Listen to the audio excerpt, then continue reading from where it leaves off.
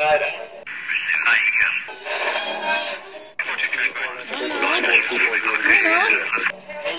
is that you? There, I think I got it.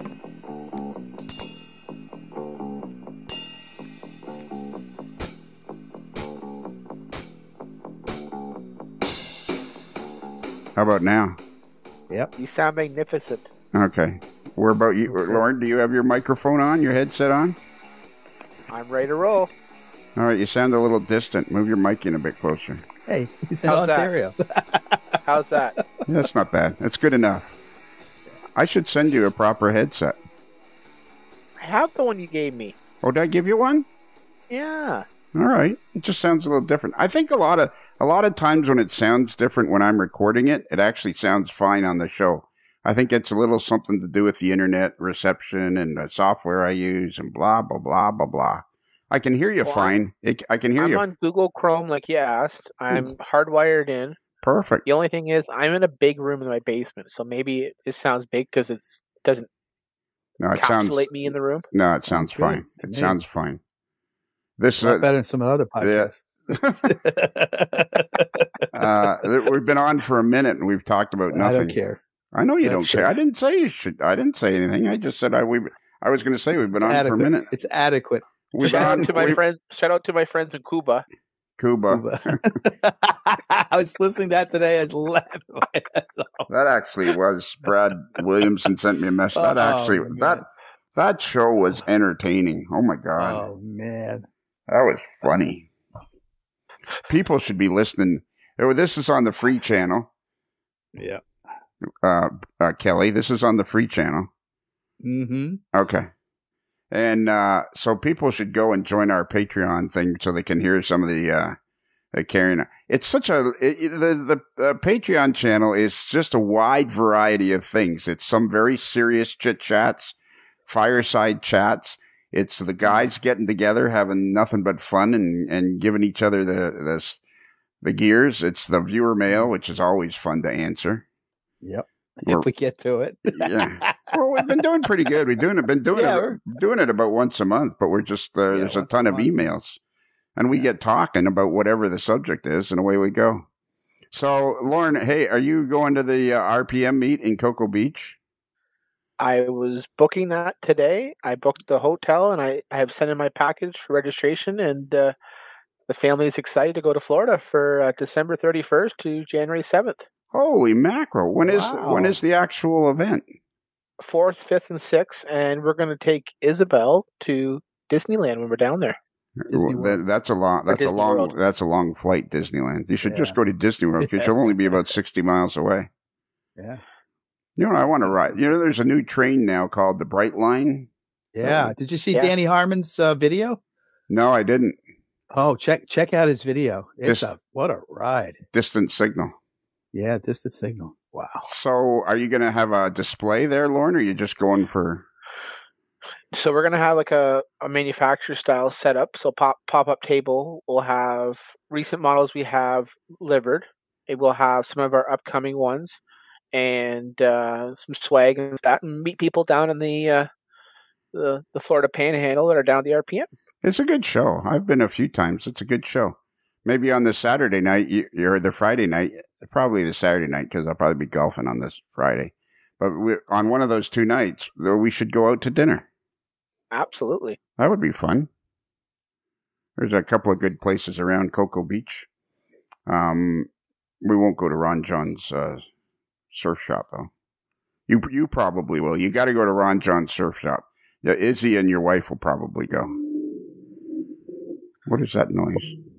That's the traffic out in front of my house. Oh, really? He's got a souped-up car, and he drives like 50 miles an hour down the street. Is it just a Civic? No, yeah, it sounds like a Civic, but it's actually it looks like it might be a Challenger. Oh, yeah? It's the muffler he's got on it. I was in the grocery store the other day down in Florida, and this old couple comes out, which isn't unusual in Florida, and I was sitting in the car because we had the dog with us and blah blah blah, and she's not used to being alone just yet, and this older couple comes out, and there's this really cool Dodge Charger sitting in front of me. And this old couple comes out, and this is the car they get into. And they had to be in their late 70s. And not only did they have the Dodge Charger, he had a radar detector in it. I thought, you go, man, you go. he's checking to see how slow he's going.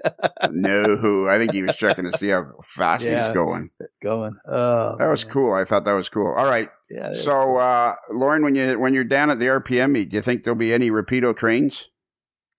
Your fast track to model railroading fun. Rapido trains, your fast track to model railroading fun. Lorne, do you think there'll be any of those?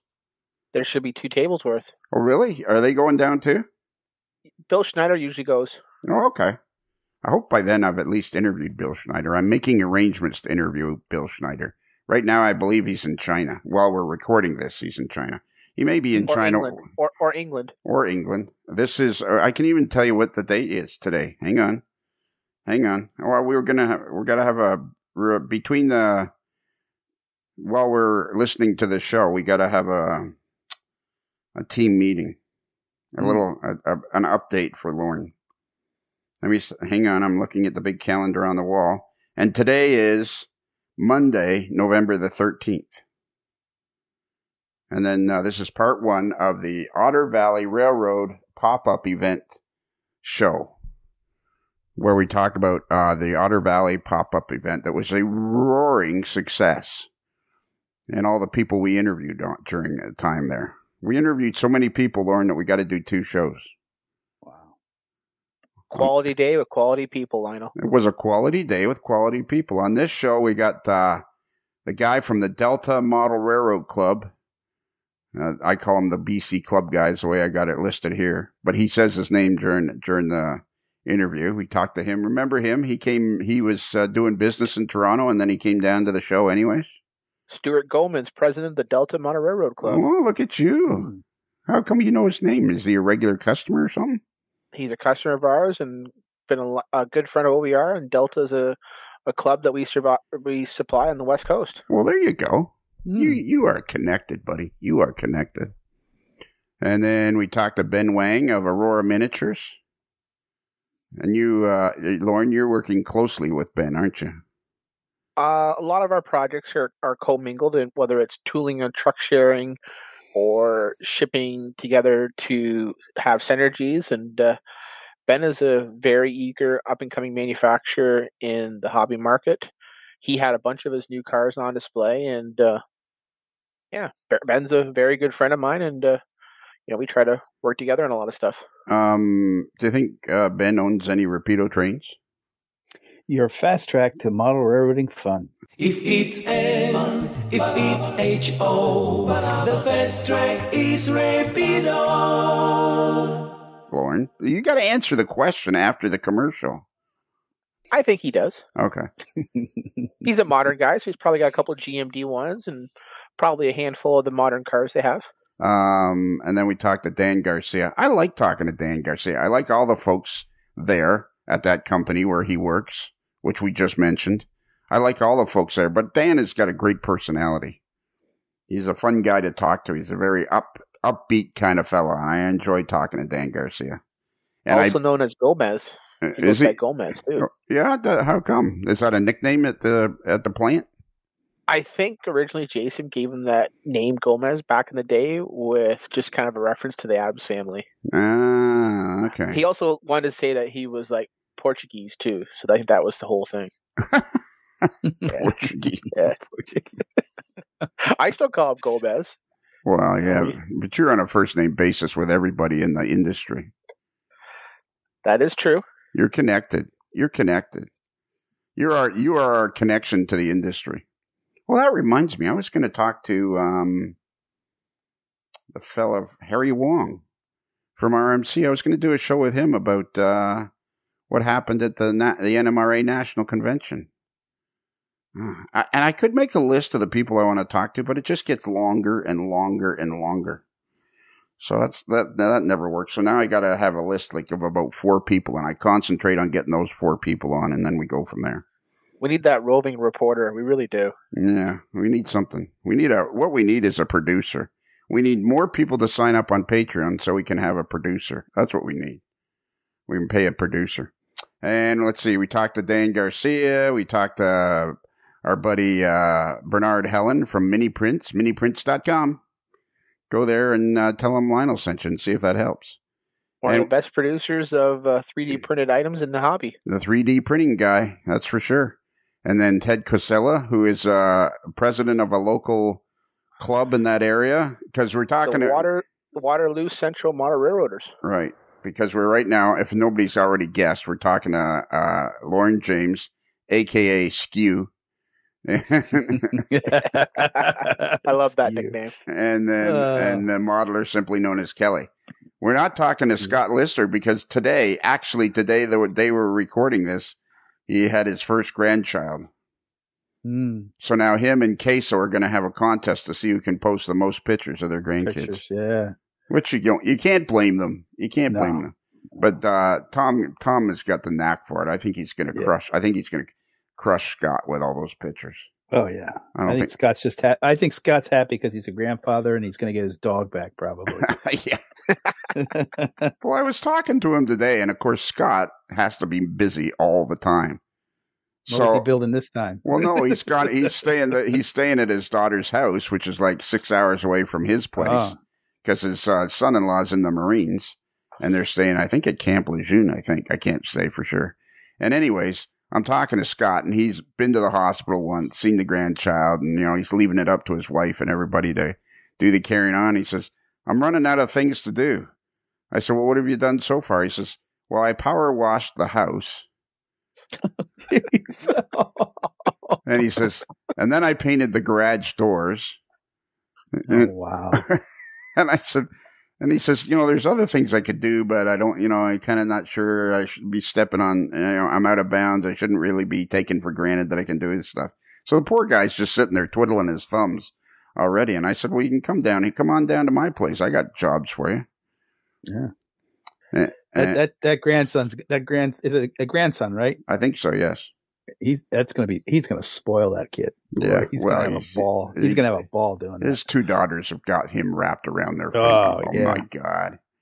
All right. That's enough. And then we talked to Chris Palmares from Intermountain. And then after the show, we'll talk a little bit about what's happening out at OVR. Do you think we've described the show enough, Lorne, or did you have something else you wanted to say? I think it's just going to be wonderful, and I'm happy that we're able to have the event and bring all these great people to the podcast. And podcast is getting bigger, that's for sure. And podcast is getting bigger and bigger and bigger. And are you going to do this ever again? Do you think you'll do this pop-up event ever again? Well, I plan on having a 4th annual event next year, and hopefully I can get a couple of my Cuba friends to come up, too. What are you talking? What is this Cuba thing? I actually have 5 customers from Cuba. Oh, really? I sell Cuban trains to that listen to the podcast. They listen to the podcast? Yes. Yeah. Wow. Well, we got people from Chile and Brazil and South America and Switzerland. You know what I always say? The sun never sets on the AML Nation. That's right. All right. Okay. Well, we killed 15 minutes with this intro. You always have to be careful. I always have to be careful doing these because I could do my problem is I could do a show with you guys now and I could kill an hour without even trying hard. Yeah, definitely. All right. We're going to go to the show now, Kelly. So do you know what to do? Yes. Subway chimes go.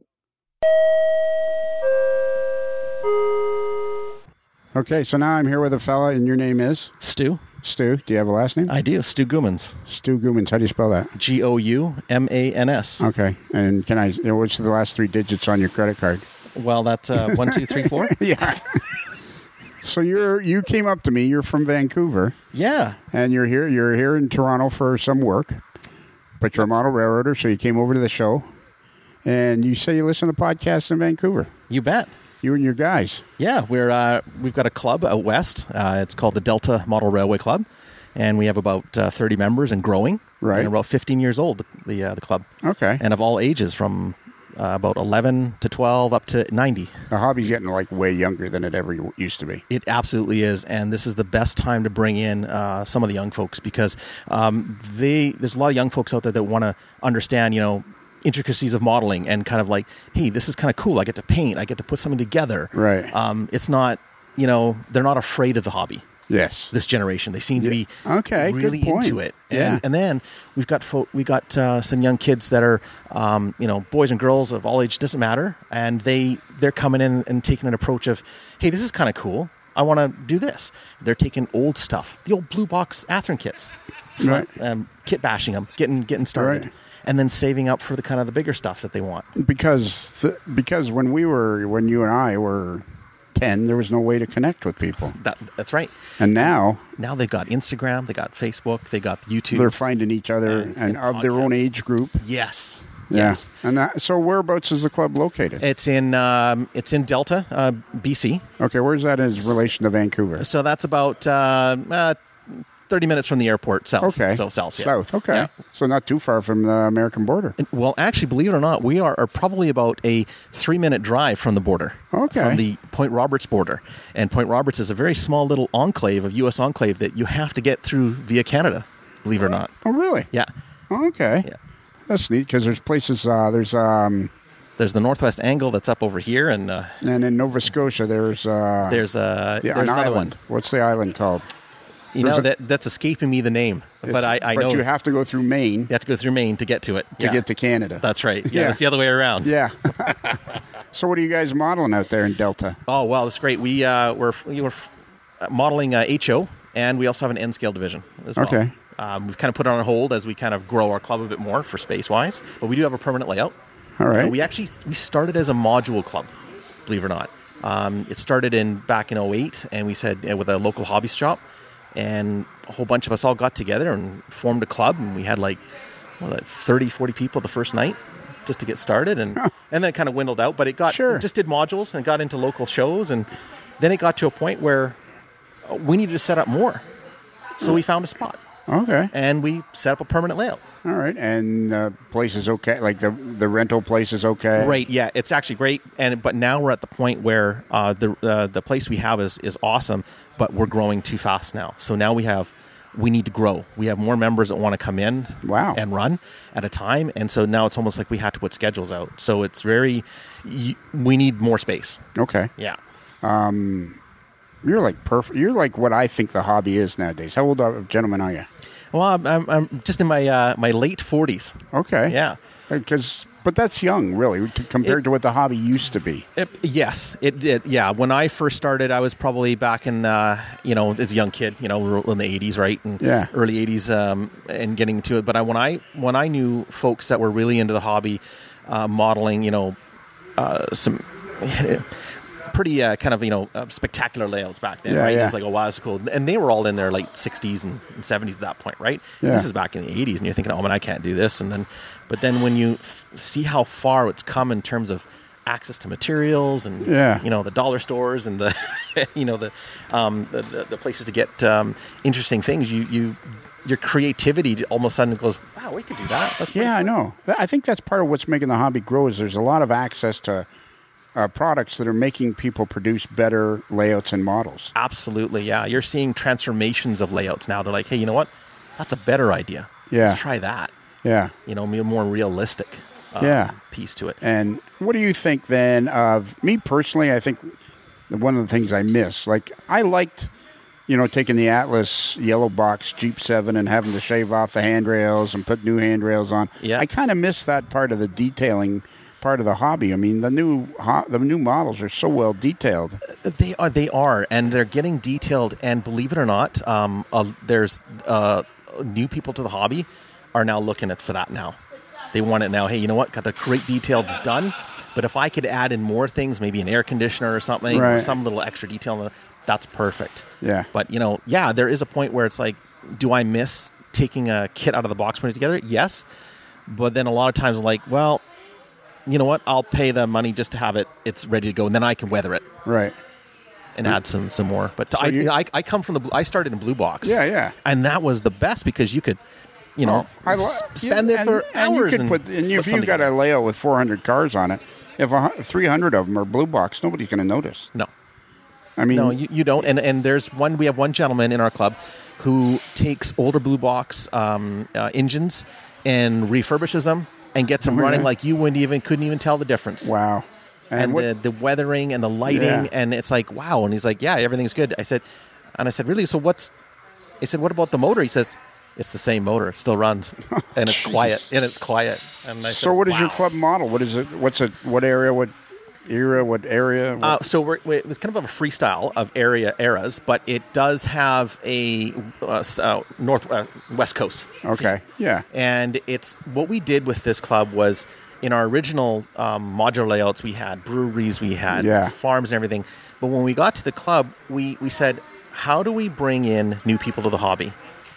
Let them be creative. Let them do what they want. And here's a section, go. Right. Here's another section, go. Right. And we want you to kind of be, here, what do you think of an idea here? Here's the track. The track's done. But you want it to all tie together, too. Yeah. Yeah, and you do want to tie it together. But we wanted to give folks of different abilities, whether they're just getting started or some advanced, just to kind of learn from each other. It seems like this is kind of a coincidence, but lately, for some reason or other, I was interviewing Gordie Robinson, the president of the NMRA, which I've said on this particular show that we've listened to and the people we've interviewed about 10 times today. Someday the podcast will be really good. I hope you get a chance to hear it when it's good. And now you're going to go back and you're going to say to guys, yeah, he's about that goofy. Yeah. But I think the way I'm listening to you talk, it sounds to me like I feel like the best way to describe the hobby now is in 3 words: fellowship, fellowship, fellowship. You know what? That you've hit it right on. You hit it on the mark because you're creating conversations, you're creating bonds, you're creating friendship with everyone there. I mean, I've met all the members in our club. They're friends of mine now, right? Right. And we've been able to kind of increase our knowledge, and we got great camaraderie between us, right? Yeah. But the best part about going to the club is that and especially for the young folks, and including my generation as well, is we put those phones away. Oh yeah. It's sitting over there. We only take it out to take pictures and videos, right? But we're not on them. We're focused on what we need to do. We want to run. We want to operate, and actually engage in conversation. Because when we bring in when the junior members come in, they're in there and they have to work with each other. If you guys don't want to run into each other, you gotta make sure you know who's coming on what line, right? Yeah. And so it creates conversation. And these are for kids we got a lot of kids that are just that may not want to have social interaction. Maybe don't want to do this. And we give them the avenue to be more flexible, right? Yeah. Do what you want. Yeah. Yeah. It seems to be a great outlet for. What about you personally? What do you model? For me, Steam. Oh, yeah? So definitely Steam. Southern Pacific is my favorite, and of course, Canadian Steam. And what manufacturers do you like to get your steam locomotives from? Well, I got 2, and that's both Rapido trains for being Canadian. Okay. And I have a couple of the Hudsons, and then, of course, the Broadway Limited. Okay. Are my 2 favorites. You know what we say about Rapido trains? What's that? It's your fast track to model railroading fun. That's right. Rapido trains, your fast track to model railroading fun. You can put a nickel in there, didn't you? Yeah. I don't know what channel this will be on. Are you a member of the Patreon channel? I am. I will be. Oh, okay. Yeah. There you go. It's well. If you like the Monday show, you're gonna love listening on Tuesdays. Excellent. I'm gonna love that. Yeah, because it's much more. I'm starting to call it Lionel's Little Playhouse. Yeah.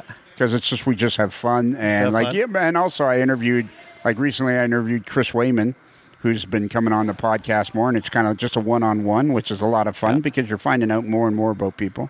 So we kind of trust me. If you like the Monday show, you will love the Tuesday show. Oh, that's great. We'll definitely look forward to. You don't look like you're in your late 40s. Are you bullshitting me? No.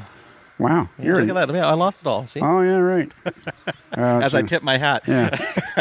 For those that can't see. Yeah. Okay. You seem like you could be the president of the club. And in fact, I am. I had a feeling. Yeah. That was a good guess. Not only am I a member, I'm also the president. And how long you been the president? Oh, wow. I think I'm on I must be year 5 now. Really? Year 4 or 5, yeah. Wow. Yeah, I think so. Yeah. So you're just loving it then? I am loving it. It is a lot of work though. I think through COVID was they call it the late unpleasantness.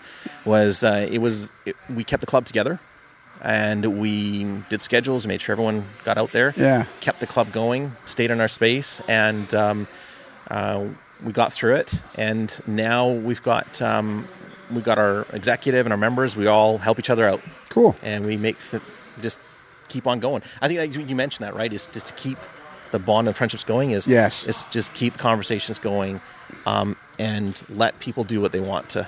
The best thing about this hobby is you're going to have a guy that plays the French horn for the Dallas Symphony Orchestra and another guy that fixes agricultural equipment. And if they find a common bond in model railroading, not only will they become friends, they'll become lifelong friends. Yep. Yeah, that is the beauty of this hobby. Yeah, I think that's what we got to sell going forward, as you know, to support the NMRA and things like that. That's what we got to sell. Yes, we do, and I think you got to work on the bringing in the younger generation, and I think they'll find us on their own. They do, and I think they do. But you have to support them. Oh, for sure. That is the beauty of the new world. There's always friction, right? There's like, oh, well, you're too young, you can't operate on this layout. And I'm like, why not? Let them go. Yeah. They'll figure it out. Sounds like, what is the website? Do you guys have a website? We do. It's deltamodelrailwayclub.com. DeltaModelRailroadClub.com. Oh, Railway Club. Railway Club. Yeah, okay. Because it's British. That's British heritage. We thought it would be easier to spell out, I guess, when we were making the website. At the same time, yeah. Delta Model Railway Club.com. You can find us on Instagram as well, and the. Do you do pretty good at keeping that up? Because that's one thing we do. You have to. You got to keep on it. We've got a members Facebook group as well. Facebook's actually good for one part of the generation of our modelers. Instagram is for the other generation, right? And so you have to. You gotta roll with the changes, right? You gotta know where to place things. Are you aware of our fans page for the podcast? Yes, absolutely. Many of our members are already listening to you. Make sure you post stuff about the club on there. Oh, absolutely. Yeah, we can do that. For sure. Yeah, let's keep it like we want to know about it. For sure. All right, I'm gonna let you go. I forget your first name already. That's Stu. Oh, hey Stu, how you doing, buddy? How you doing? Say goodbye, Stu. It's a pleasure to meet you. Say goodbye, Stu. All right, goodbye, sir. No, say goodbye, Stu. Yeah, goodbye, Stu. There you go. Okay, so now I'm talking to Ben. Don't tell me. Wang? Yes. W-A-N-G. Okay, look at that. I remembered your whole name and everything. Yeah, good job. And he is from Roar Miniatures. Mm-hmm. We talked years ago with Tony Cook, and we also talked once here. Yeah. And that was like a couple of years ago now. That was before their first release of anything. Yes.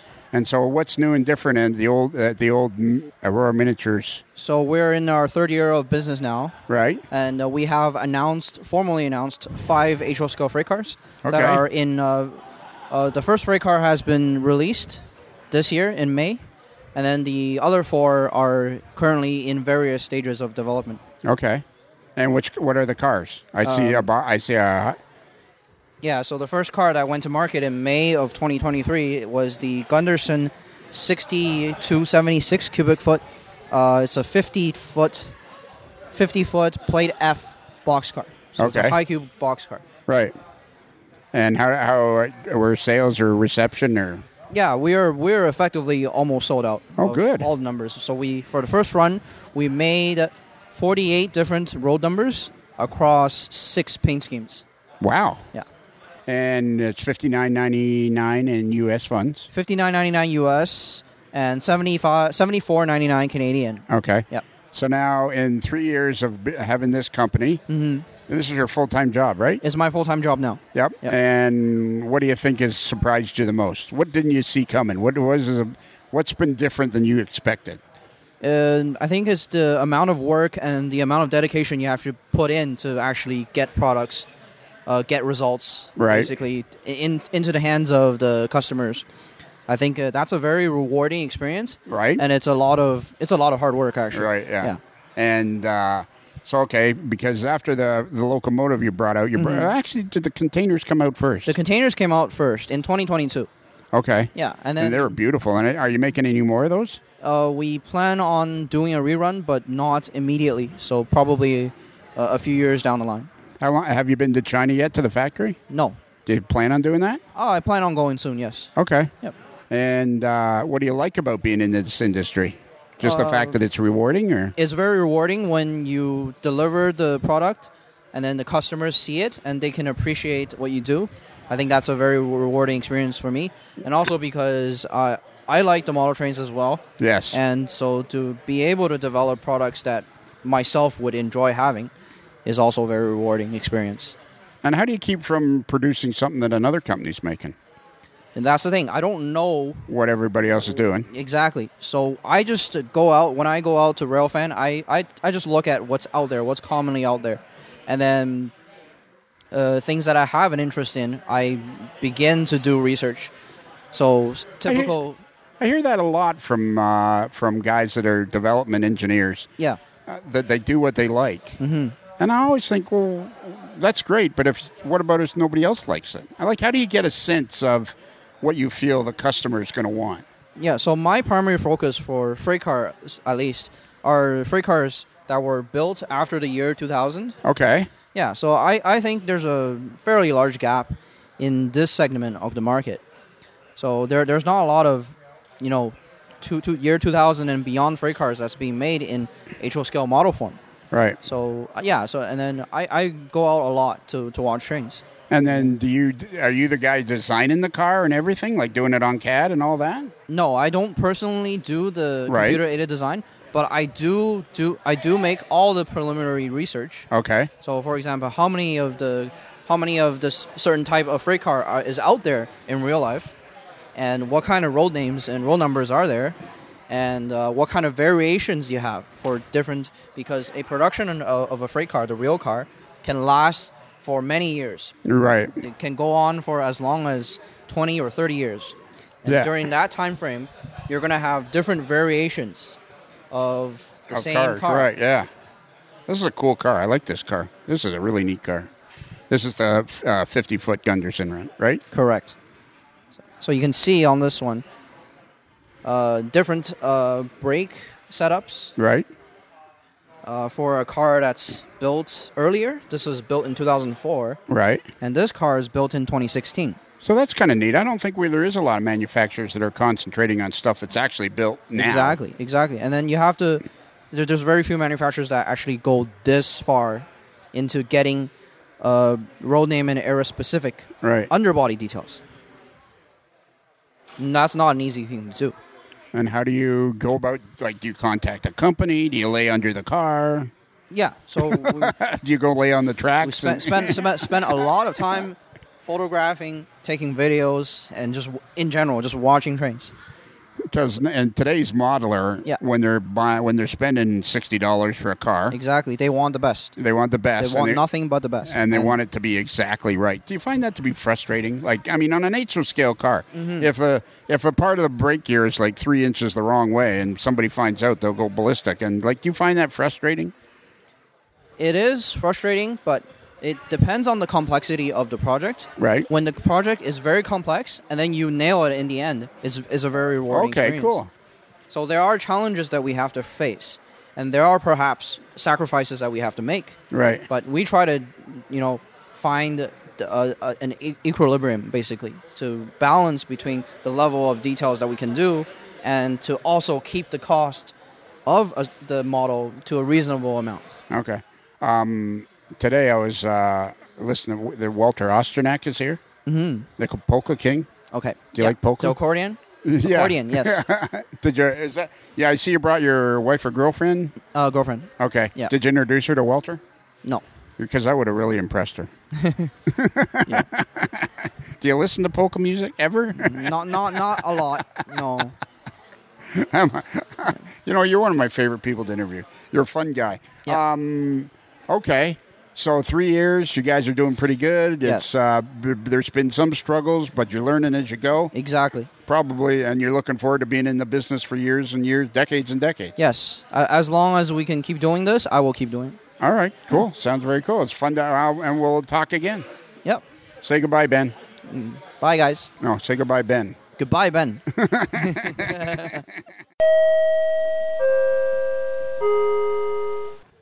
Okay, now I'm sitting with, we're still at the, what do we call this show? It's the Otter Valley Manufacturers Pop-Up. Oh, yeah, it's pop-up. Yes. It seems more substantial than a pop-up. Yeah, I'd say so, too. It's way better than what I was expecting. It's way bigger here. It's cool. It's very cool. If you're missing it if you're not here. Yeah, even if you're in California, you should be here. Yeah, because the manufacturers are here. Like Intermountain is here, Rapido.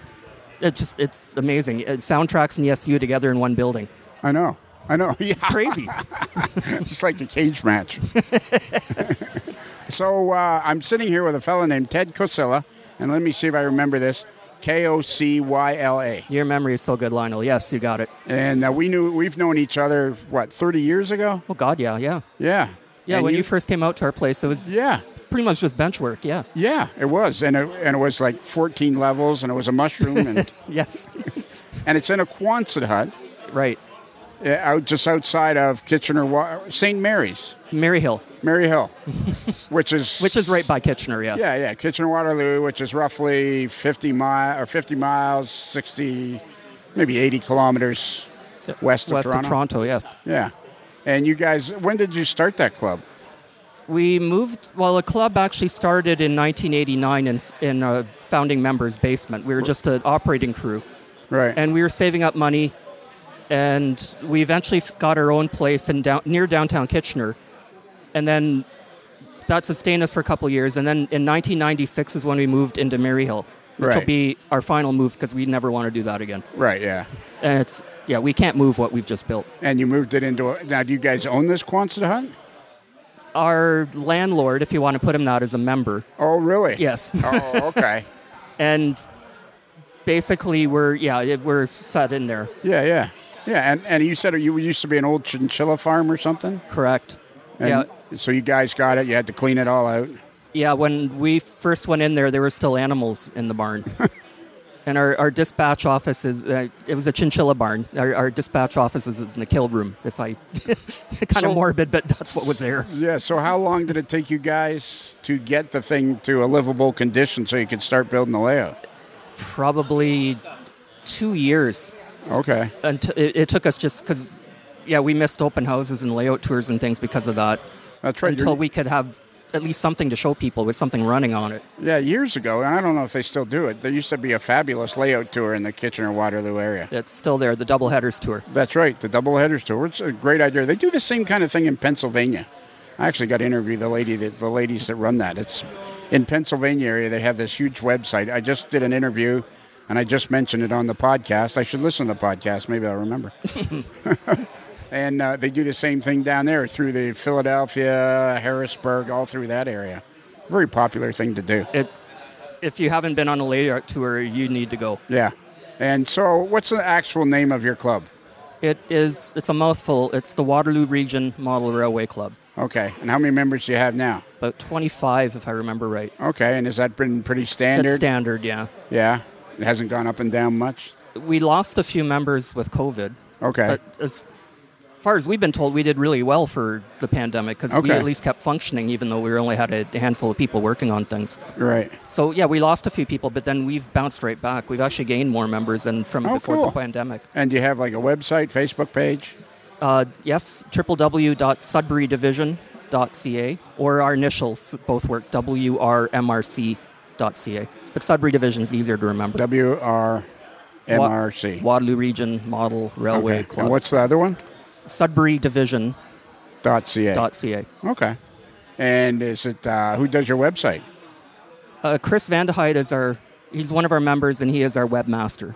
And what I remember about the layout was it was some sort of massive mushroom design. It is John Armstrong's mushroom on steroids. Yes. And who designed it? One of our founding members, Jürgen Klaylein. Okay. He's like John Armstrong in that he can take a scene and get the basic elements, right, put it on a layout so that it looks like the town you say it is. Okay. But he can think in 3 dimensions. Right. So he's like 1 in a million. Okay, yeah.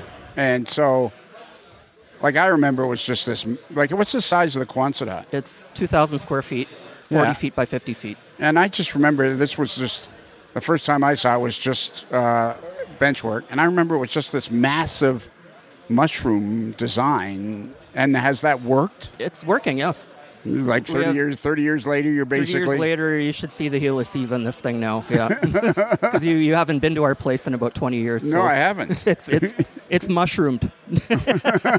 It's insane now. We've got helices going into the sky now if you look up from the ground floor. Yeah, operating sessions? Operating sessions every 2 months. Really, eh? Yeah, second Saturday of every second month. What else can we tell folks? It's on our calendar if you go on the website. We list when they are. And we have open houses. SudburyDivision.ca. SudburyDivision.ca. All right. And I should explain, we model CP Sudbury Division in the 1970s. Okay. And how did you decide on that? Because why not if you're from Kitchener-Waterloo, right? Yeah, that's true. It's, again, from our founding days. The layout owner was modeling CP in cottage country in the 70s. We had been buying equipment to run on his layout, and we just decided why change things. Right, yeah. Because we have already invested in this equipment. That's a cool time to be modeling anyways. I didn't think of it at the time because it was the near past, but that was 30 years ago. Yeah. Now it's like history. Yeah. That's a fascinating part. I've had that discussion with our buddy Uncle Dave, and, taking pictures of SD40s when they were new. Oh, who's taking a picture of that? Oh, I know. You think, oh, God, not SD40s again. Like, why don't they buy some Gs or something? And now it's like you're foaming if you find one running still. I know. So what is... we'll finish up with, after 30 years of building this layout, this mushroom layout, and a Quonset hut that's 40 by 50. 40 by 50. What is like the one thing you're looking back and you kind of go, what's the one thing where it worked out and the one thing where you kind of go, maybe that wasn't the right way to go? Helices and a mushroom design work. You get a lot of, that works really well.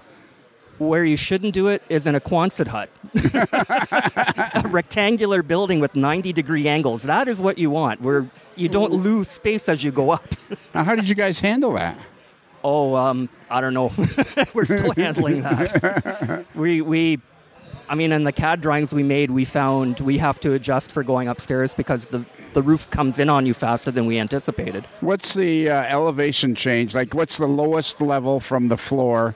The track height from the floor and the highest level?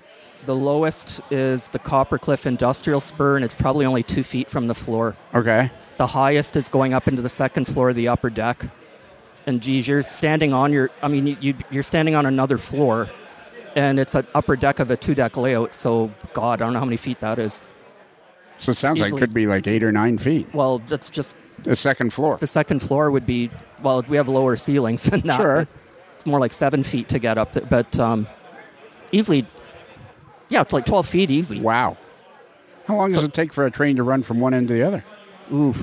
That's a good question. Have some of the questions not been so good? No, that's no, because I have to think about that. It probably would take a real hour. Really? To get from one end of the layout, like a real hour, not a scale hour. I understand. So, and we run with a 4-to-1 fast clock on the op session, so like 4 hours. So that would be like what a typical run is on a 120-mile. How long does it take for an op session from start to finish? We do a 6-hour session. Wow. On a Saturday? On a Saturday, yeah. We start at noon, and we finish when we finish, and then we all go out to dinner afterwards. All right. Here's my new mantra on the podcast, and I'm interested in your opinion, seeing as how are you the president or you've been the president of the club? I've never been the president. Never been? I am a vice president now. Okay. I just got it 2 years ago. I think I got into that position. We rotate. Right. So there's got to be a reason why they'd never wanted you as president. Yeah. Well, kind of you're railroaded in the position, and then you're stuck with it until you retire or you pass away. What was the question I was going to ask you? Oh, yeah. Mm-hmm. I think my new mantra or mandate for the podcast is I think the key of model railroading can be summed up in 3 words. Fellowship, fellowship, fellowship. That is, yes, absolutely. Yeah, I wholeheartedly 100% agree with that. Yes, I think that's going to be our new. It's a good one. I like that. All right, I like that a lot too. All right, say goodbye, Ted. All right, goodbye, Ted.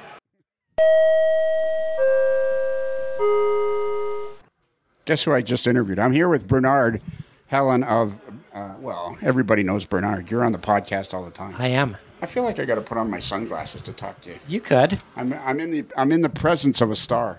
We're in our little cubby room. Yeah, we're isolated. We're locked in. It's a good thing you're keeping the door open because it's very quickly warming up in here. It is. It's a bit of a blast furnace, but it's a lovely day. So how many scans have you done so far today? I have done 3 scans.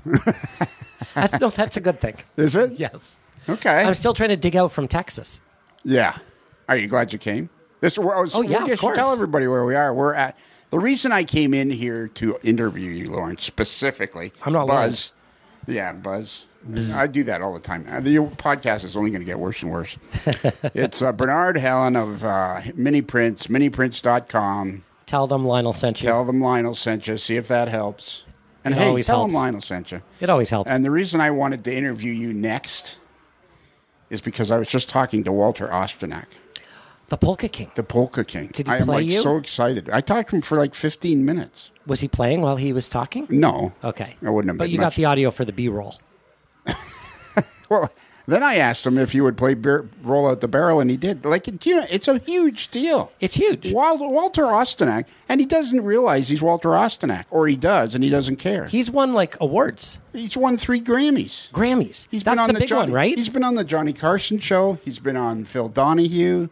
He's been on the Tommy Hunter show numerous times, which is Canadian. Of course. But everybody I used to watch that. Everybody knows who Phil Donahue and Johnny Carson is. 3 Grammy Awards, 21 times nominated. He's sitting out back playing songs for you, taking requests from Lionel. Yeah. The trains are secondary for you right now. Right now, Bernard, secondary. I could even care less if you're here. Bernard who? Where? No, that's not true. Where are we? What? That's not true. You know why I came to interview you next? I was so excited. I knew you were the only one I could talk to. No one else here really understands you, Lionel. No, exactly. I understand you. Say goodbye, Bernard. Goodbye, Bernard.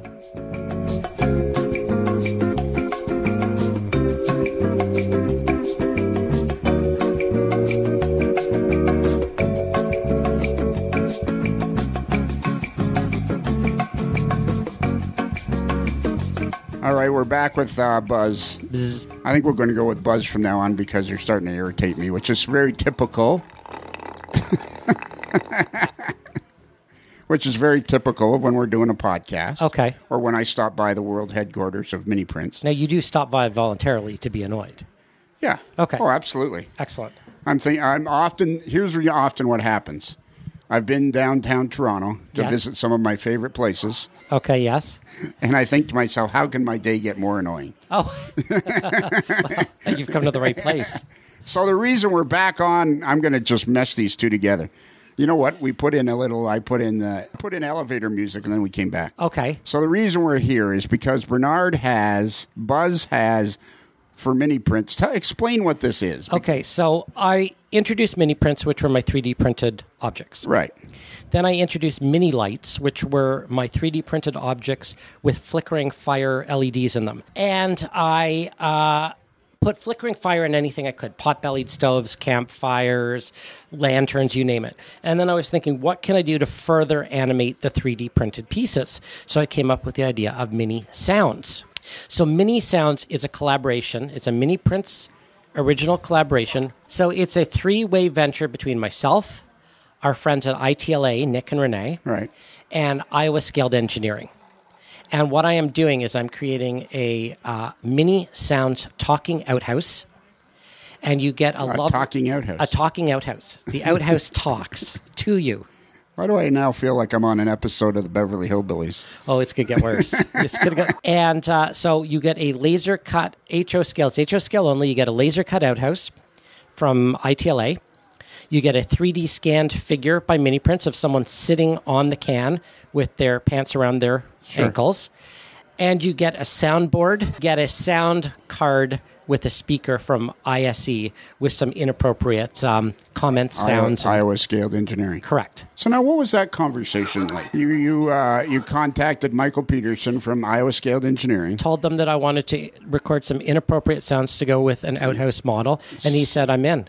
So you told him, I want to record some farting sounds. Absolutely. And he said, where do I sign up? He said, they're in. They said they'll create a brand new sound module product just for me to put some farting sounds. So where do you get the sounds from, smart guy? Well, wouldn't you like to know? Are you volunteering? No. This is just the prototype. Yeah. We could get. Actually, someone asked me whether that was you today. Someone said, "Is that Lionel?" So when can people expect to purchase this? You can sign up at miniprints.com/outhouse. It's available for pre-order now. There is the list price is $34.99 US, and it will be released in December. So you get all 3 items: the outhouse, the 3D scan, the soundboard, including the speaker, for $34.99 US. And what kind of reaction are you getting from the general public? It's been really shitty. It's a crappy product, but would you expect anything less from me, Lionel? No. Would you expect anything more from me? Yeah. It's been gangbusters. As a matter of fact, I think the Iowa Skilled Engineering guys are in a little bit of shock because they're going to have to make me quite a few of these little things. Oh, yeah. Okay, well, now I'm going to have to track down Michael Peterson and have that conversation with You're going to have to track him down. All right. It's just the beginning. There are many more mini sounds coming. What are some of your ideas? Well, okay, you don't want to tell ideas on the air until you do them. Let's put it this way. What I will say is I'm open to ideas. So if anyone would like to let me know what they would like to see, the model right now is something laser cut wood from ITLA, something 3D scanned or drawn from Bernard at Mini Prints, and some sort of sound from ISE. So I've got a whole bunch of ideas, but there's more coming, and I'm open to more ideas. I think you've used up more than your allotment of time. We're at the we're at OVR, Otter Valley Railway, at the big show that our buddy Lorne has put on. We don't have a nickname for Lorne. We got to get a nickname for Lorne. Fluffy. And in conclusion, all I will say is.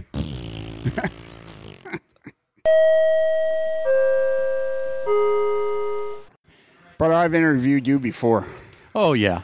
At like Springfield and places like this. Yeah. Big train shows. So we're now speaking with Chris Palmaris. That's right. Paul Maris. Paulo Maris. I remember you telling me once at Springfield how to pronounce it. It's been a while. It's been a couple. I know. And then you kind of disappeared. I couldn't find you anymore. Well, part of that was the pandemic. I mean, there was a lot of people you couldn't find for a little while. Yeah. So now you're working for Intermountain. How'd you end up at Intermountain? Well, I was minding my own business one day, and then Ken Patterson calls me up out of the blue. Hey, Chris, call Glenn at Intermountain right now. I mean, like right after you get off call. You know what I mean? Just right now. Hey, Ken, let me get off the phone. I'll call him. And no more than 2 seconds, I was talking to Glenn, and Glenn was, hey, Chris, would you mind coming up? We got something that we need to ask you. Right. And, what they were looking for was some support on the model production side. And, I might have had my hand in that a little bit in the past, so.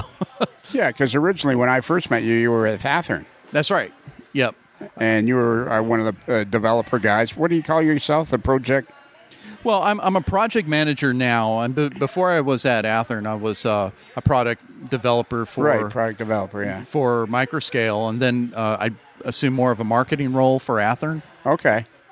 So I picked up the product development hat again, and starting to work with Intermountain a lot more. I'm employed there now. So yeah.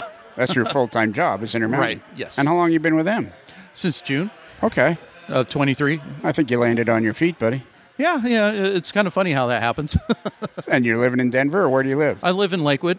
Actually, kind of looking to get out of Lakewood. And where's Lakewood? Lakewood is a suburb of Denver. Okay. It's on, I'd say, the hilly side of Denver, closer to the mountains. Because you've been in Denver for a while, right? Yes. Because you were with Kevin Rubel. Yeah. Mm-hmm. What happened there? Well, don't tell me anything you don't want to, but I'm fascinated to know. Well, because he took over Red Caboose. Caboose Hobbies. Caboose Hobbies. Yeah. And what happened there was, COVID provided a lot of benefit for, people being at home and things. Right. For companies that were prepared to handle that. One of the things was a lot of things changed that were, kind of on the outside, so on the peripheral, unseen side of things. And a lot of them were county regulations. Oh, yeah. Air particulate filtration, and these are just part of the things of running a business that, I guess the assumption is you're prepared to handle them. Yeah. In this case, there was no preparation to handle some of the county regulations that crept up in order to reopen the store. Right. So it was decided that just kind of snowballed on itself. Yeah, it snowballed on itself. And then how long? So then you kind of bounced around a bit. I mean, you are like in the hobby. You are like well known. Like you are a guy in the hobby. Oh yeah. I mean, you've been everywhere, man. I wish I could agree with that. I've been to a few places, but I'm still exploring and still meeting new people and loving it. Right, Intermountain's a perfect fit for you. Well, it's kind of coming full circle in a lot of different ways. I was working with Matt Gadinsky in early 2006, 2007 timeframe. Who's now with Rapido Trains, right? He did Fox Valley. No, Matt was Fox Valley. That's right. I'm thinking of Matt Gentry. Yeah. Yeah, so Matt Gadinsky was with Fox Valley, or he owned Fox Valley. Yeah, he owned Fox Valley. Because he was son-in-law from the Plains Hobbies. Yes. What was the fellow that owned that? I can't remember. Fellow that owned this Plains. Ron Sebastian. Yes. Yeah. There you go. So he was Ron Sebastian's son-in-law, and he had Fox Valley models, and then he sold part of that to Scale Trains. Right. Okay, so you were working with him somehow.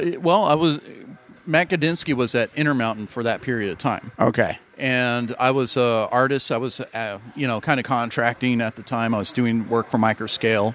I worked a little bit with the SP Historical Society. Right. They're huge, aren't they? Oh, yeah. I mean, and it gave me an opportunity to also jump over and help Matt out and some things. And it's funny now because I'm going through some of my old projects and there's my name on that one.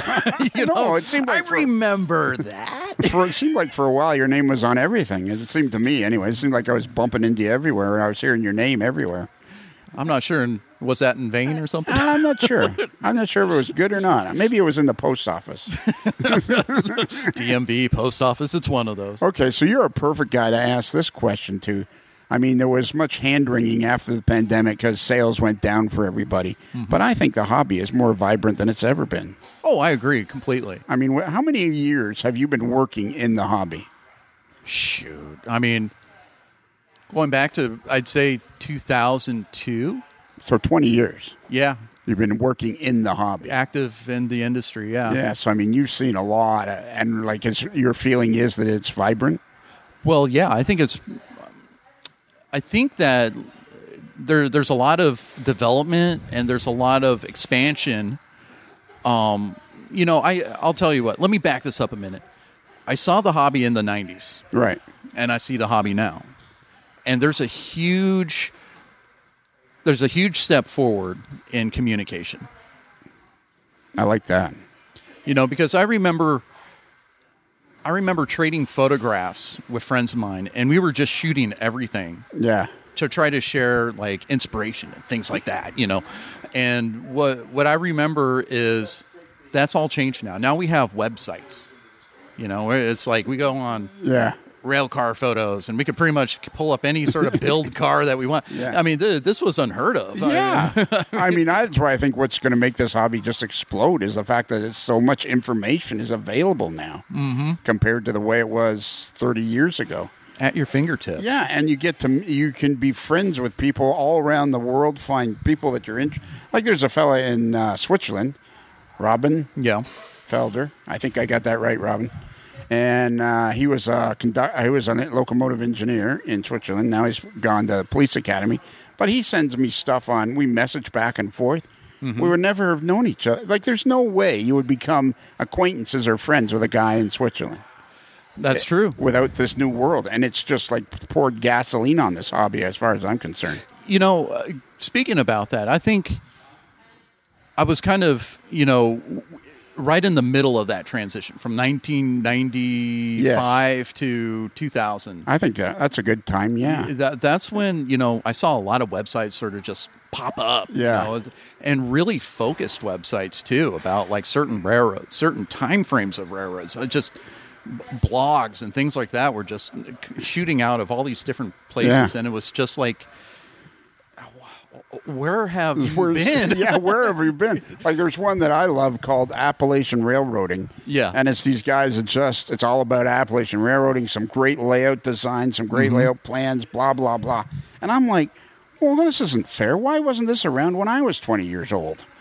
I'm telling you, better late than never, right? Yeah, that's for sure. I guess so. So what's happening in Intermountain? These cars are cool, by the way. What are the? Yeah. What is this I'm looking at? Well, you're looking at one of our coal porters. We're looking at doing some new variations on some of our coal porters. Our coal porters were acquired from LBF, and we've been enhancing them, improving them, and just trying to create a better overall model. And we're looking at the Aeroflows, the Aeroflow 1, 2, and the coal porters. There's some recent things that have been happening within the prototype. Yeah. And a lot of the railroads that had, well, I shouldn't say that. A lot of the power companies, leasing companies, they're trying to rearrange their assets. Okay. So railroads are picking up some of these coal porters and things and patching them.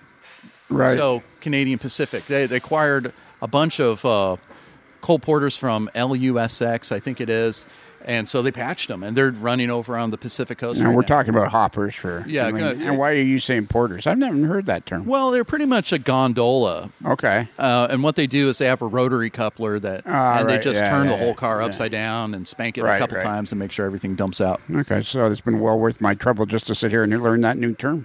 Well, there you go. So you're working on those. What else is Intermountain doing? Oh, there's a lot of stuff. We just took delivery of some 8,000-gallon and 10,000-gallon tank cars, and this is a lot of the build dates are about 1930s to 40s era, right? Coming into transition era. We also are delivering just in time for Train Fest. Boo-hoo. The Milwaukee boxcar with that was in assigned Miller service. They had the access hatches on the top of the boxcar, and they had like a little Miller emblem on the side of the doors and stuff. So well, is Train Fest just done then? I don't think so. I don't want it to be. It was one of my favorite shows. Well, yeah, it was like such a solid show. Oh yeah. What did you think of this coming all the way from Denver for this? Oh, it was a blast. I'm having a great time in Canada. You know? Do you think you'd come back to this? Oh, yeah. Yeah. I mean, I think it's going to become the Dessler of Canada, this one. Well, good. Yeah. I mean, there's lots of opportunities for shows. Yeah, I know those soundtracks guys from that George guy. He's a problem. Oh, sorry, George. Didn't see you there. Uh-oh, here he comes. No, I was just going to give you a sticker. Oh, a sticker? Because I forgot to give you one when we were talking earlier. Oh, I got more. How many? I got 3 more. Well, then I guess I want 4. Then I'll go get them. You know what? We're talking a minute. I got something I want to talk about. Okay, so the coal porters, and you got so much other stuff going. Yeah, we got a whole lot of other stuff. We're looking at new tooling projects, brand new projects. There's several new projects that have not been announced that have never been done in RTR plastic. Okay, we're coming up with our announcement plan for. All right, so a lot of neat stuff coming. All right. Well, thank you very much, Chris. It's great to talk to you. Yeah, again. Great to see you again, Lionel. I can hardly wait till our next interview. Well, it'll be probably Springfield, right? I guess it will be. All right. And that's only a few months away. I know, it's crazy. Or only a few weeks away, depending on when this podcast came out. A few days away, it feels like. Say goodbye, Chris. All right. Bye, Chris.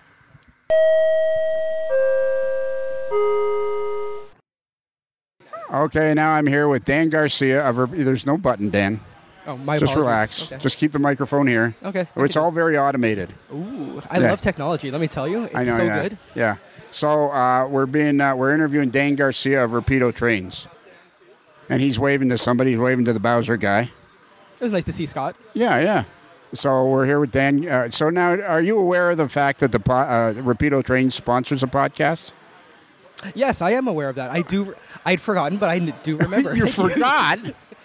How can you forget that? I apologize. There's a lot of things going on. Yes, I know. I woke up at 5 this morning. That's a little bit earlier than my normal my normal rise time. I'm still trying to recuperate from that. Like about 5 hours earlier? No, I wish. In my college days, maybe. So if you ever listen to the podcast, one of our lines for Rapido Trains is, it's your, hang on, I got to remember, your fast track to model railroading fun. Rapido Trains, your fast track to model railroading fun.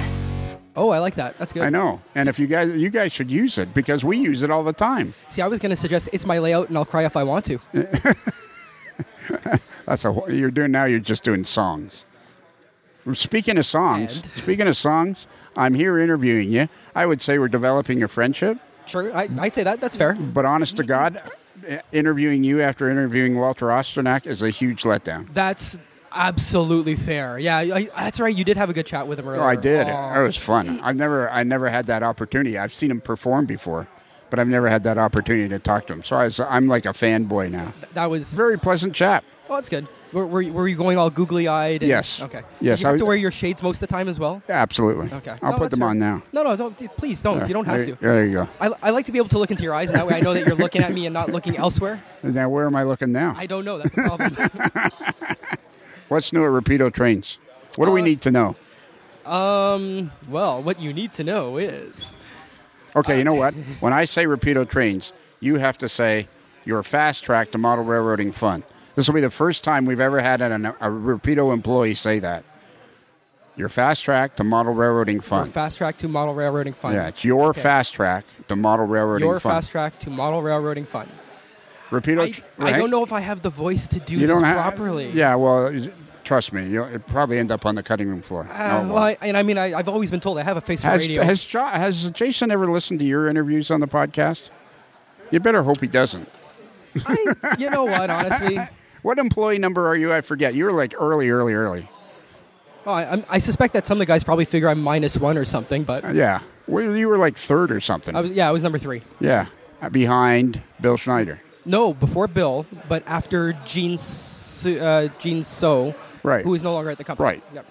And I got to interview Bill Schneider. He's like way up the top of the list. Yeah. Well, I mean, he's a tall guy, so it's... Yes, guys like us, we need step ladders to reach his level. Okay, I have you here for a specific reason. Okay. One of the people that is a devoted AML fan, his name is David Hyde. Okay. And he actually, by coincidence, happens to be a French horn player. Oh. The lead French horn player for the Dallas Symphony Orchestra. Wow. Exactly. That's pretty impressive, actually. It is very impressive. He's like world renowned. Amazing. Yeah. That's very cool. And him and I are like pals. Goofy Lionel and the French horn guy and this like master French horn player. Yeah, the orchestra guy. Yeah, cool. So what I'm going to do one day when I go to see him perform at Dallas, I'm going to, like, when there's a lull, there's always between songs or between choices of music, whatever they say. Sorry, David. I'm going to go. He's not going to hear this anyway, right? No. At the opportune moment, I'm going to go, go, David! You're number one! Well, it's funny. Like, whenever I go to concerts, there's always that one guy that yells, "Play Freebird!" in between songs. It's frequently me. Yeah. I don't know if you necessarily want to do that at the Dallas Symphony Orchestra. Well, I think I will anyways. Fair enough. Yeah. I'm trying to talk them into doing a whole evening of Stompin' Tom music. Oh. I know. Oh, come on now. So, does this mean you've never heard our commercials? No, I don't, oh my God! I don't listen to podcasts. I apologize. Okay. You know what? I'm going to send you the commercials so that you can listen to them as excerpts. Yeah, I could get into that because David Hyde was the guy that took what our original ideas and turned them into professional commercials. Oh, well, jingles. Yeah, having a guy who's that musically. I'm surprised talented. Jason doesn't come into the office and go, Dan, have you listened to the jingle again this week?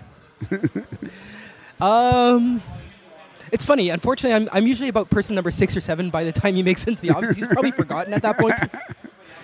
Do you think Dan Darnell's mad at me now? I don't know about mad. He's just, He's irked. No, he's surly. He's surly. Because what happened is we're near the end of the show, and I took you away from helping him pack up the stuff. Yeah, well. How are the 44-tonner sales going? Very good. No kidding. Very well. It's a kind of one of those like weird, neat little projects that kind of a little bit out in left field, but done very well. Oh my God, you're going to sell. You're going to need one boat to bring all those over. Oh God, wish. Yeah. But I mean, they do look really good. Oh yeah, and you're going to sell 1 million of those friggin' things. And honestly, hats off to Bill. That's Bill's project, and they've been. That's why we got to interview him. There we go. So okay, let's get back to David Hyde. Yes. So David Hyde is an MKT modeler. Okay. Beautiful layout. Nice. Beautiful layout, and. He calls me up the other day, or sends me a text message the other day, and he says, Lionel, can I ask you a favor? To which, of course, I replied, no. Of course, right? But anyways, I said, all right, go on. And he said, is there any way you can get me copies of the MKT GP40 poster. This is who it's for. Okay. Yeah. So he's the guy that created the jingle. Mm-hmm. He's a Dallas Symphony Orchestra guy, and you want to be friends, suck up to them. Absolutely. And so basically, I'm now on the air. I'm asking. So he will know that I've asked. This is the official proof. Yes. It's not just that, Lionel, you called me last night at the office. Hey, do you mind doing me a favor? Right. No, this is like live on the air. We now have thousands of people verifying this fact that you have, in fact, asked me. Right now. And right now, David is listening to me asking you for these posters. MKT posters that he's desperate for. Right. So he was on the phone. We were doing a podcast the other day, what we call the fans, and it's a bunch of guys, and we're chit-chatting, and he says he wants to buy an MKT unnumbered from Lorne. Yep. And Lorne goes, I don't do that. I don't sell unnumbered models. You have to buy at least 6. Yep. And David goes, well, I want 12. 6? Last I checked, 12 is more than 6, so I think he's probably okay. So anyways, So can you get me a couple of those posters? I can... I'm going to have to dig and figure out who's got them on their computer, but yeah, I can get you a couple of copies of those. When you make... do you make posters when you send stuff out? Like, how many posters would you make? It's complicated. Yeah, everything. to make it easy. You know what I've noticed every time I interview you? What? At some point you'll say, it's complicated. Well, there's a lot of that. Maybe that should be my catchphrase. Yeah. Dan Garcia, it's complicated. I think you should be on the podcast more often. Even though you don't listen to it. Yeah, you should be on it more because you have that you actually have a very engaging personality. I personally find it annoying. Most people would find it engaging. That's fair. Fair on both counts, I guess. Harsh, but fair on both counts. That's not true. I think you're a lovely man. Thank you. And if I was a female, I'd be attracted to you. Oh, well, shucks. Thank you. Where were we going with this? I'm getting punchy. I want these posters for the David posters. Hyde. Yeah. Okay, so you asked how many posters would we make in a situation like that? So the reason I say it's complicated is it varies depending on what the situation is, what the purpose of the posters is. Right. In the case of, say, something in a magazine and advertising, there actually are no posters. We've created the artwork. Right. We've sent it to the magazine digitally. And then if we want copies of that, we've got a color printer at the office. We can print those out. Okay. If there's something, sometimes we'll send out posters to the stores, especially trying to drum up orders before an order deadline, right? So right now we're doing a mailer for all of our order deadlines that we've just announced for October 16th. And I don't even remember what all of them are. There's a lot. No, me neither. That's good that you don't, because I work there and I don't remember. That looks well you don't fine even on know me. about the podcast.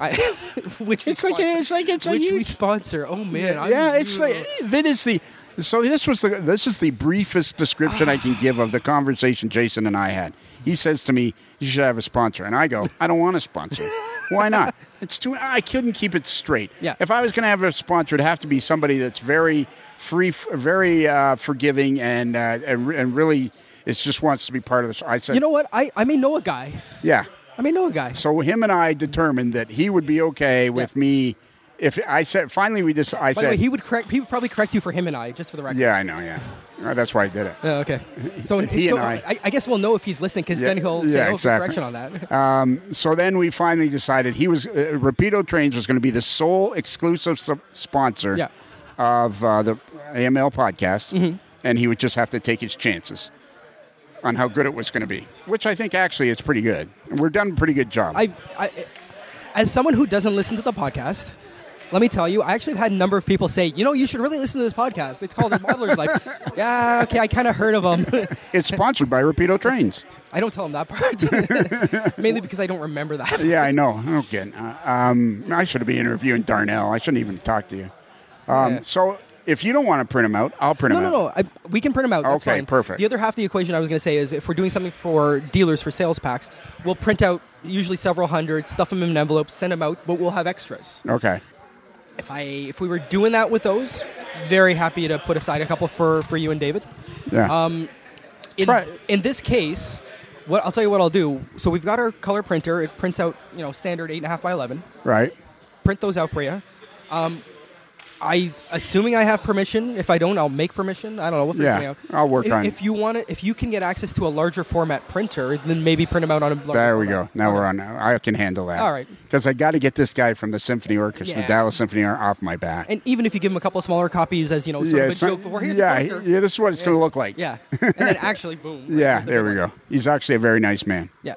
Well, and he's talented. The guy plays in the symphony orchestra. He's going to be talented. And it's not like the Syracuse Symphony Orchestra or the. Oh, why are you throwing shade at Syracuse? All right, how about? Maybe they deserve it. All I don't right, know how Syracuse about the Split Lip Manitoba Symphony Orchestra? There's only like a half a dozen really. There's Dallas, there's New York, and there's only. He's world renowned. San Fran's another one. Yeah, he's a personal friend of mine. That's pretty cool. I can get you an autographed photo if you want, 8x10 glossy. Well, I would think that I would like to, listen to him before I get the photo. Well, then if you fly me down to Dallas, I'm not going to say no. Although maybe don't make it in the summer. I hear bad things about the temperature down there in the summer. How are sales going? Because there's been much hand-wringing in the industry. It's how do I frame this? So in my position at Rapido, I managed to talk to a lot of dealers, and a lot of them have said that this has been a bad summer. Right. Like worse than they remember even pre-COVID. Okay. But interestingly, a lot of them have also said sales have also picked up pretty substantially as of mid-July to early August, which is much earlier than normal. Because this is a fall, winter, spring hobby, right? In the summer, no one wants to be in their basement. Everyone's out in the garden or working on their ATVs or bikes, right? We're not in basement. But they said that they've noticed that sales have picked up pretty substantially towards the end of the summer, which is unusual. And if this continues, hey, that's a good sign. I think there had to be a lull after the pandemic. There had to be. People were cooped up in their houses. Everyone needed to get out. Yeah. And this is a hobby that, every time it dips, it never goes back down as far as it was before. It goes down, then it goes up, and then it's very cyclical. Yeah. It's always growing. I feel like this hobby is always growing. Yeah, I don't think. I mean, unfortunately, as a hobby of older people, I think that's starting to go. Like I really think that because of digital media, way more younger people are involved in it. That's a very, very fair point. But maybe this is the beauty of the hobby is that you can do so many different things in it. You don't just have to be building cars. Yep. You can put track down and run trains. You can build layouts. You can do the research online or even in person on the various things. There's so many different angles. And I've been talking to Gordy Robinson, the president of the NMRA. This is becoming my new mandate for the podcast. Uh-oh. I think I can sum up the value of this hobby in 3 words. Fellowship, fellowship, fellowship. That's a good one. Yeah. Yeah, that's going to be my Those are 3 very good words. Yeah. I think it's like the secret sauce. You get into the castle and you're like, well, it's not about model railroading at all. It's about the people. Yeah. And there's a lot of really interesting, neat people in this hobby. Like David, There you go. And I mean, how about Rod Stewart? Thank you. I was going to say, how guys like Rod Stewart or how many different actors? Michael Gross is another one. There's lots of really neat people in this. Yeah, Neil Diamond, Tommy Hunter, who used to be he was a Canadian icon, country and western. Yeah, I didn't know he was a huge model railroader. I had no idea. Yeah, Neil Young, exactly. My very first introduction to George of George's Trains, which was very famous in Toronto. Mm-hmm. I actually, my dad took me to his house before he had the store. That's how far back I go with George's Train. And I mean, as the years went by, I got to know him, and there was all kinds of famous people that went through that store. Yeah, there's the Richard, the current owner, George's son. Yeah, exactly. Has stories of some of the people that have gone through, it's pretty incredible. So we'll finish this up. Okay. We both agree you're going to help get David off my back. Yes, I can agree to those terms. All right, that's it. Okay, now you're going to go back and finish helping Dan, even though it's all done now. Is that what you wanted me to do? You wanted me to come at this time? I mean, if I stamp my foot really hard, right? What is that? I mean, no. Absolutely, it's not fair to Dan for me to do this. Say goodbye, Dan. Goodbye, Dan. So what did you think of that show, Kelly? Oh, I thought it was fantastic. I love the interviews. Anytime you do a train show or a event like this where you're talking to all the people, it's wonderful. It's wonderful. It is. It always ends up. And it's entertaining and educational. Oh, you know what it is? It's infotainment. Infotainment. That's good. Yeah. What did you think, Lorne? What did you think? Skew? Hey, Skew, what did you think? Skew thought the energy in the room was amazing that day. The knowledge and breadth of what we had in that room was awesome. I mean, we had experts on all different types of prototypes there. And, for the size of crowd we had a packed room and some of the best people in our hobby. But I go back to two things: friendship, fellowship, and we had fun. And I feel everyone who came that day, they felt that. And I tried to have that as my big message, that we're in this hobby together and that it was a day of friendship and fellowship in the hobby, in the modeling community. And you know, Lorne, how I enjoy giving you the gears, right? You love it, and I love getting it. Okay. Well, do you think all those people that were standing in line waiting to give you money were enjoying it? Oh, a few of them gave me the gears in the parking lot. Don't you worry. Are you going to fix that for next? Actually, let me, before we talk about it, let me tell you, I got there about noon, and I'm like, the first thing I notice is there's like 20 guys in line trying to pay for stuff. And I'm not saying this in a negative way. I'm walking there and I'm going, holy crap. Like, look at this lineup of people trying to pay for stuff. It really was. It really, truly was. If you're within 200 miles of the Otter Valley Railroad, next year you got to go, because it's well worth the trouble of going to the show. It's well worth it. It was, it really was a lot of fun. Although I think I added to the atmosphere when I told you to get pizza and sodas and have that for people. I think that was what put it over the top. Buck a slice, buck a pop. That was a great idea. Yeah, we had some extra and I gave away some food, but no, you're right. The speed has to improve, and we're going to have that resolved. I did a record day for walk-in. I did a record day for pre-order sales, and we have, every year I keep saying this, Lionel, how am I going to top next year? Well, I topped 22 with 23. And I've got a big idea of how I'm going to top 23 for 24 already. And there was no cannon. There was no bouncy castle. There was no little trampoline. There was none of that. Well, what happened to all that stuff? We had a Polka King. That's true. You did have the Polka King, and I'm saving him for the next show. He's going to be the last interview we hear from the OVR. I was sitting there going, I'm talking to Walter Ostenak, and he was so pleasant to be with. He was such a gentleman, and he was signing autographs too. Of course he was. He's Walter Ostenak. He's been on every TV show. He was on the Johnny Carson show. He's won. What do you call the things for singing? What are those ones? Grammys. He's won a couple of Grammys. He's like, this guy's like you. And I kept thinking to myself, it's Walter Ostenak. I'm not very good around famous people. I always think that I'm going to be way cooler than I am. And then I'm always like a complete goober. I'm like, you're Walter Ostenak. But Lionel, when you think about it, that John Candy and Eugene Levinstein had a shtick about the guy that we had as our lunchtime entertainment. I know. Tells you how mainstream Walter is.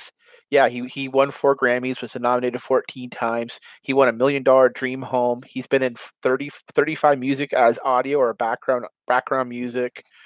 I mean, but he still loves playing at these little holes. And I said to him when I called him out, I said, do you want to come to Tillsonburg? Oh, I love coming to Tillsonburg. I come there 4 or 5 times a year. And then a week later, I saw him in Elmer doing Oktoberfest.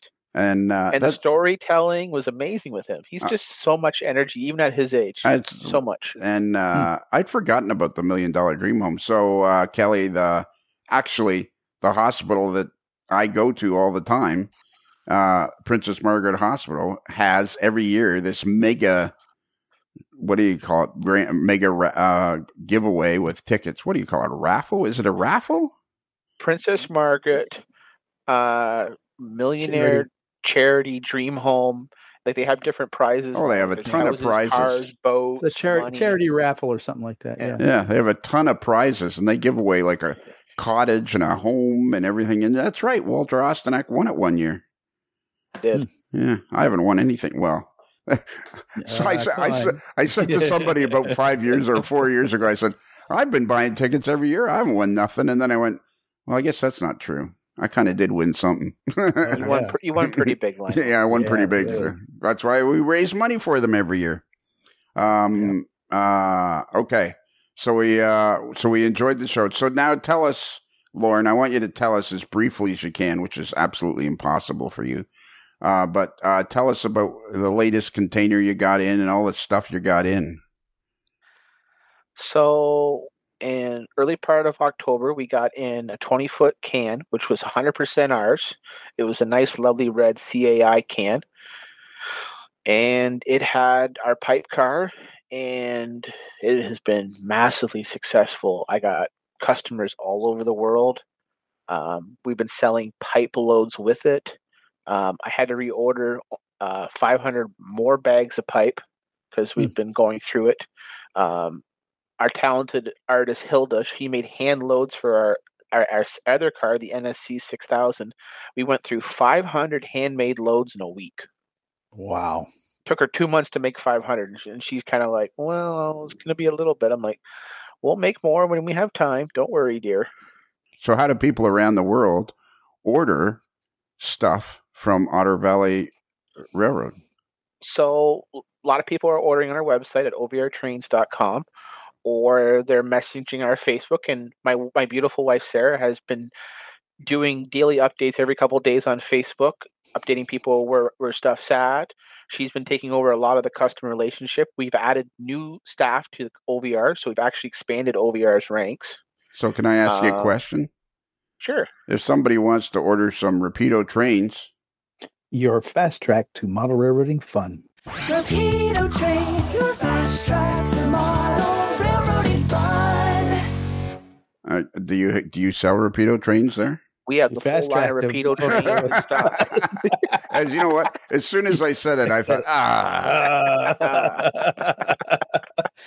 It's the Pavlov's dog. Yeah, exactly. Well, even if you want to get a pair of Trilliums, I know we could help you out with the Trilliums. I know we helped you, Lionel. Exactly. I bought a couple and I don't even need them. They look nice though, Lionel. Oh, they're sweet. That's a sweet. I know what I'm going to do with them. I'm going to do something cool with them. I got a plan already. When I saw them, I thought I got a plan. I'm going to do something cool with them. Industrial switching. No, you don't have to tell me what my plan is. I know what my plan is. You have no idea. I'm not going to tell anybody until I actually do it. So there you go. So okay, what do you got coming down the pipe? So and so when these containers back up to the dock or back up to your store, do you guys have to you must have to hand bomb every box off of there, do you? So he actually showed up 30 minutes earlier than I thought. So he showed up at 7:30 and I was driving frantically to the shop. I went over to the neighbor who has the forklift truck and we just started taking each skid out of the container one by one. I drop them on the back concrete pad, I sort them, and then X amount goes into the store one side and the other amount goes into our offsite storage. And after every couple of days, I pull more and more stock out until I empty the storage unit. Who has a forklift there? Fastenal. Oh, okay. Are they in that building? Yep. And are you qualified to operate a forklift? No, but I'm qualified to ask him and give him a pizza. Oh, so he does it for you. Mm-hmm. Oh, cool. And was it 7:30 in the morning or 7:30 at night? In the morning. Oh. What time do you usually get up? 6. When Isabel wakes up and says she's hungry. Oh, okay. Well, that's what your wife is for. Just tell your wife to do it. See how that works out. I'll tell her Lionel said that. No, don't be dragging me into this. Don't be dragging me into this. On the suggestion of Lionel, I said that. No. Don't be dragging me into this. Well, and tell me, see if you can explain to me, because I don't fully understand, because I don't fully understand most things. What was this little movie that was made about your store? So the day of our pop-up event, there was a young lad who was doing some B-roll filming and editing of just the event in our shop. And he did about a 3-minute video. I posted that on our Facebook and our YouTube. And he is at Fanshawe College in London, and his class is communications, direction, and media. So he asked me and said, "Can we come back and interview you? We want to do a documentary on Otter Valley Railroad, your 20th years in business, and yourself, Lorne. So one Saturday, he came back with his crew, which was 5 in his class project, and we did a 20-minute documentary on Otter Valley, how our company's been, what sets us apart in the industry, why we're a mom and pop, why it's important to support a mom and pop business, what we hope to achieve in the next 20 years, what we're achieving right now, and then we also talked about our excitement of our container that was just 1 day away from arriving. And where can people see this video? Is it anywhere to be seen by public?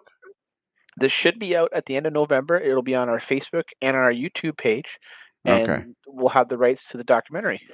Okay. And what about the one that's on your YouTube page now, or on your website now, right at the top of the page? What's that one? Who made that one? So that was my friend Tim, and that was 1.5 years ago. We had a YouTube Mothers meetup in the summer. Right. And he actually filmed the entire store with a drone inside. Inside a drone inside. Wow. Hey Kelly, that's what they should let me do, is run a drone inside. Oh man. Flight control, we have liftoff. Yeah, really. That sounds like a really bad idea. Yeah. And you know what would happen, don't you, Kelly? I'd go down the aisle with Rapido trains. You're fast track to model railroading fun. If it's N, if it's HO, the fast track is Rapido. And start smacking into all the boxes, and then Jason you probably would tip over by racks. The next thing you know, it's a big reaction. Yeah, exactly. How am I going to get Bob Followfield back on the show? Every time I ask him, he's like so freaking busy. What's he doing now? He's got that Waterloo Central, and he is the president of the not-for-profit. And they painted a caboose up for their Christmas. They've got a huge Christmas program. Funny thing is, my sister-in-law, she wants tickets, and she's like, "What do you know about the Waterloo Central?" I'm like, "I know all the major players that run it." She goes, "So what do you mean?" I'm like, "I know all the major players that run it. What do you want to know?" "Well, I can't get tickets." And I'm like, "All right, I'll ask a couple people." And it's a really hot ticket. I mean, they've got the steam locomotive there. They've got the RDC. They're switching cars 2 or 3 days a week. They're actually switching industrial cars on the Waterloo Central. Wow. Huh. And interchanging with CN. They got a GMD one. They've repainted into green. Rapido trains. Doesn't work unless I say it. Okay. Rapido Trains is doing a special Waterloo Central GMD one with portion of the proceeds going to their not-for-profit. Wow. All right. Okay. Well, we got to stop talking now. Yeah. We got to get Bob back on. And we should, you know what we got to find out is if they're I don't think the Polar Express runs anywhere in Canada. We got to get Mike May back on here and find out if the Polar. Yeah. All right. Well, I guess that's it. Hey, before we go, Kelly. Yeah. You listen to all the podcasts and some of them like 4 times. Yeah. And when you've done listening to every single podcast on the free channel and Patreon like about 4 times, like what do you do then? Well, if I'm working, I try to find something else to listen to, and there are a number of podcasts out there that you can. But are they any? But are they any good? Yeah, there are a couple of them worthy. Okay, well, you know what we think. We think because Kelly, how's the NMRA going to grow? Fellowship. I like what Lorne did with friendship, fellowship, and fun. Well, Lorne's not running the show, is he? I know, but I'm just saying that's kind of neat. But you're right. It's fellowship. So you don't like what okay? That's no, great. I do like what I'm putting a note in your file right now. It's morphing. That's what's happening. Oh, okay. I'm putting a note in your file right now. All right. I'm sorry. No, don't be sorry. Now you're starting to sound like Scott. No, that's golly gee. Yeah, no, he's always saying, "I'm sorry." You know what he used to, but now he's finding his oats, and now he's just making, he's making smart ass remarks to me. So we're gonna have a chat about that at Springfield. That Springfield AML hotel, that puppy is filled up. Where are you staying, Lorne? At the AML headquarters. Attaboy. We're going to have a great pizza party. It's going to be great on the Saturday night. Everybody come to the pizza party on Saturday night. And if you're there on Thursday, we have a very informal dinner at the steakhouse right beside the hotel. I think it's a Longhorn. And we have a very formal dinner where everybody gets together on the Thursday night around. And what happens for about an hour and a half before we actually have dinner is Scooter keeps calling me. Where are you? Well, I'm like 10 minutes or down the road farther than when you called me last time. And how long is it going to take you to get here? I don't know. I'm like 50 miles from the place. I guess like 45 minutes, 10 minutes, 15 minutes later. Where are you? Well, now I'm like 20 miles farther down the road. I think the most important question there with Scooter and you for Springfield this year is, are you going to give him the bag of tools so he doesn't use the chair as a hammer? No, I gave him a baseball bat last year. That was good enough. So, in answer to your question, Lionel, about the Polar Express, yeah, there's only 2 places in Alberta, Canada, at Calgary, in the area of Calgary and Edmonton. That's the only 2. We got to get these guys. What's the play? What is it? Where is it that Bob Followfield works? The Waterloo Central. Yeah, we got to get them involved. They'd love doing something like that. Yeah. I was talking to our buddy Marcus Newbacher the other day, and they get like a 50, 60, 70,000 people at that thing. And they only have like 3 miles of track. All right, we've talked way too much now.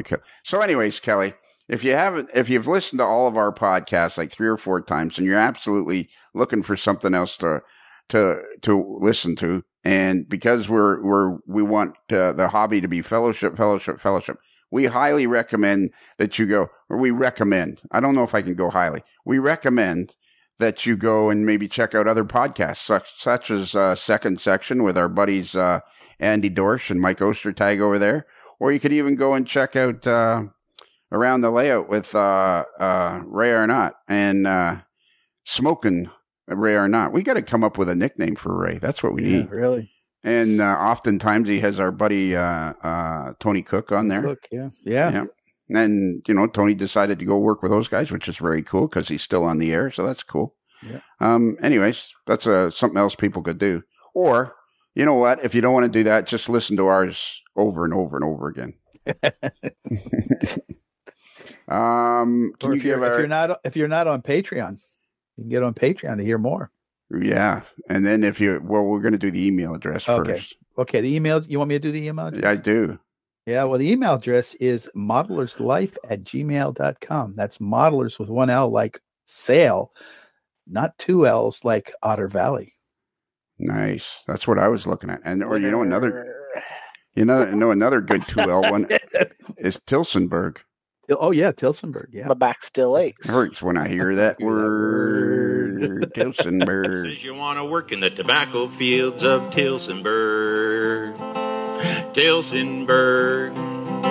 My back still aches when I hear that word. So then, okay, if you missed that email address, you go to our website, amodelerslife.com, click on the picture of the moderately agitated mailboy in a slightly agitated state. And boom, the email address comes up automatically. And if you do like this show and you would like to listen to more of the AML Nation, if you go click on the Patreon link for just a few cents a day, you can have twice as much AML podcasting every week. And that's where we have the most fun. We have a lot of fun over there on the Patreon channel. Lots and lots of fun. And when you're done doing all that, go over to ovrtrains.com and buy some Rapido trains.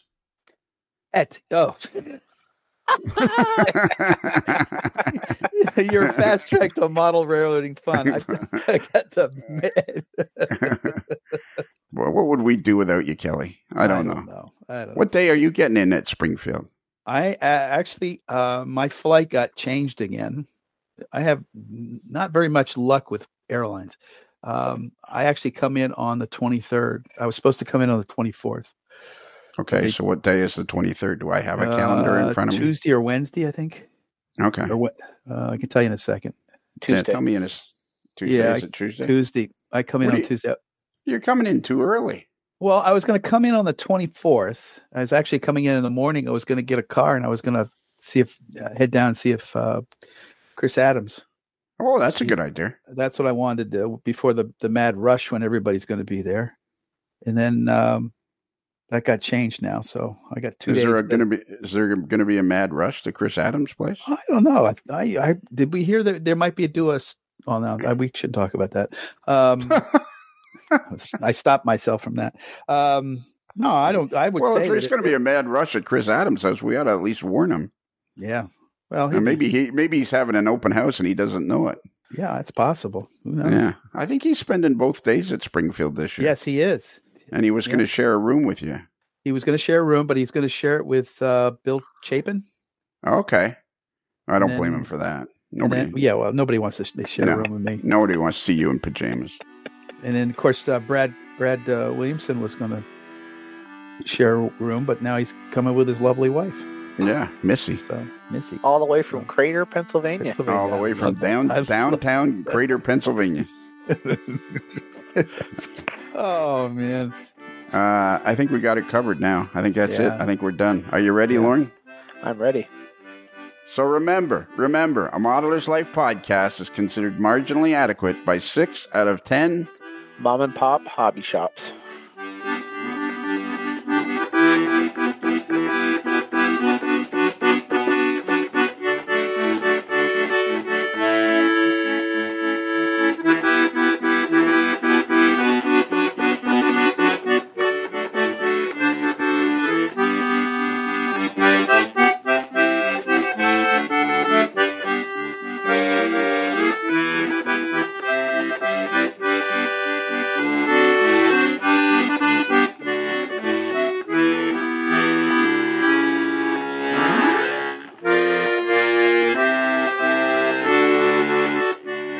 Modeler's Life is sponsored by Because I Love Sushi, with 7 convenient locations in the greater Busted Knuckle area.